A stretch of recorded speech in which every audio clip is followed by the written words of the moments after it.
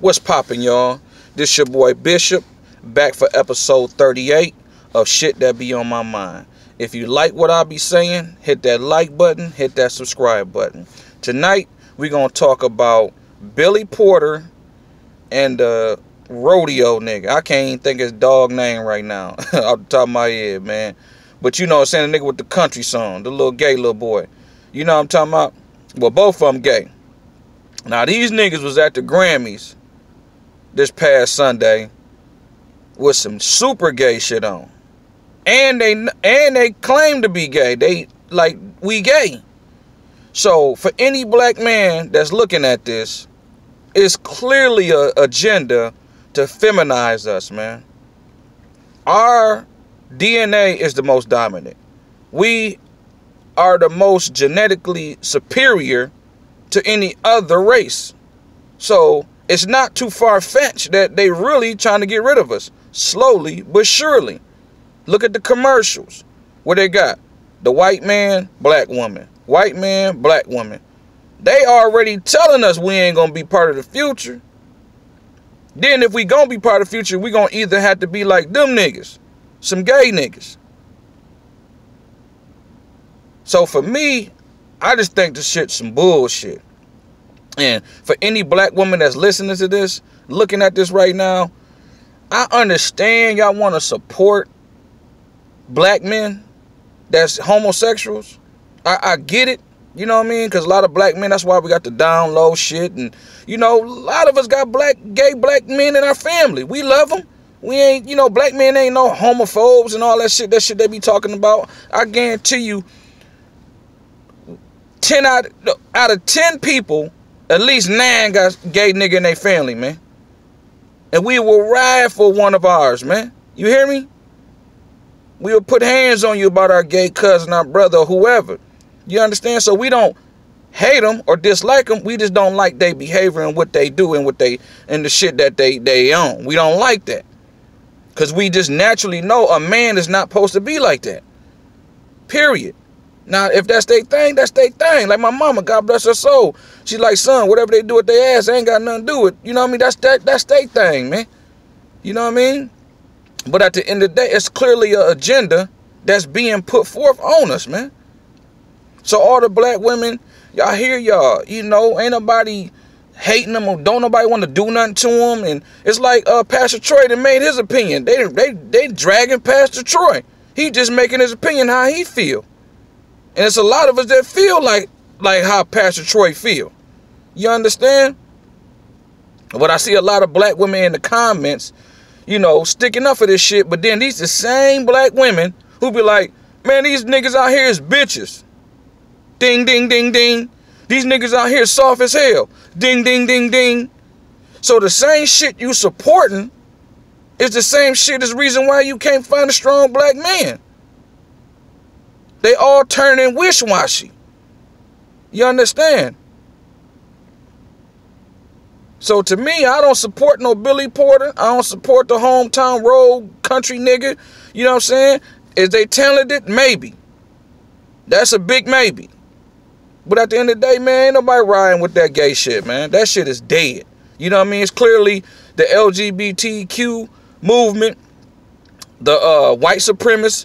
They know what they doing, man. They is basically breaking up the black family. Put these gay niggas over here. Put these niggas, incarcerate these niggas. Turn the females against the black. Turn the black females against the black males. Tell the black woman she's independent. She's the most strongest and most dominant. Tell the black woman you need to be with a white man. Tell the black woman, hey, it's okay to be with another woman. They is strategically destroying the black family. And we helping these niggas. So me and others who stand up, I'm going to continue to stand up. You know what I mean? When I put this video up on YouTube, I'm pretty sure they're going to find a way to suppress it where it's going to get 1, maybe 2 views. Hey, that's 1, 2 people who saw it. Hopefully they can go tell the next person and you know, and this, that, and the third about it, man. But at the end of the day, I'm not going to stop, man. And there's others like me that's not going to stop, man. I got 2 boys, man. I got 2 boys. If they choose to go that way when they get older, of course I'm going to love them. But do I want them to go that way? Hell fuck no. You understand? So I'm going to try my best to put them up on game and let them understand who you are in your nature, man. Who you are as a human. I don't care who you believe in, Buddha, Allah, Jesus, whoever the fuck you believe in, whoever created us obviously made us yin and yang. I have a penis, a woman have a vagina for a reason. We're here to procreate. If everybody turns that way, if everybody turned that way, how are we supposed to move on? How are we supposed to create more people? You get what I'm saying? Like Adam and Eve, if Steve and Steve was the beginning of time, like Adam and Eve, there would be no civilization, let the Bible tell it.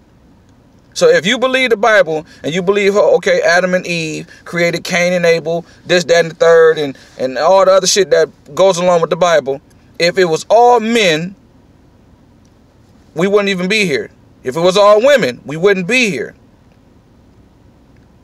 So again, just simple DNA, simple, just using your 2 brain cells, just using your mind.